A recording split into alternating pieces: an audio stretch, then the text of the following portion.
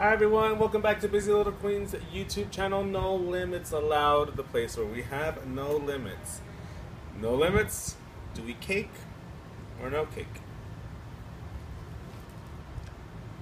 That is the question. Sometimes in the makeup world we tend to cake things on, and sometimes we don't tend to cake things on. So it kind of depends exactly where we want to go. So let us explore some of these options, shall we? Exhibit A. Powder foundation, cream foundation, cake, no cake. Sometimes when they're by themselves, it's better to not cake it, but if you want to cake it on, do both of them.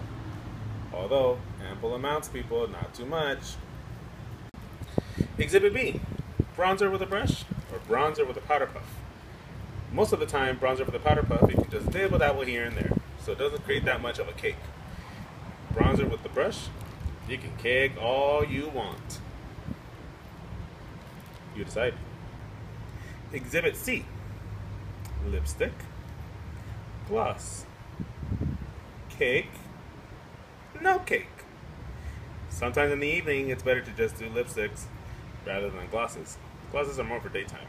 Although, again, you can always cake it on. Exhibit D, the finishing powders. Darker, lighter, cake, no cake. Depending on what skin tone you are, make sure you always read the label and the color. Kind of see what tone you are here and there. Although, like anything, you can always cake it. We all have the opportunity to cake it on.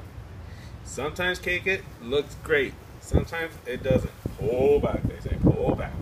So, in these cases, it's really up to you if you want a cake or no cake. I myself think I'll cake. Exhibit A. 3, 4, 5, Ira se va a caer, cabrones. We all